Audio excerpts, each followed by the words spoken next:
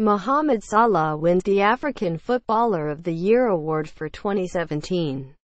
The Egyptian was in fine form for Serie A outfit Roma before making a 36.9 meters summer switch to Anfield. Salah has since netted 19 times for the Reds in all competitions. But the attacker's biggest accomplishment this year came while playing for the national team.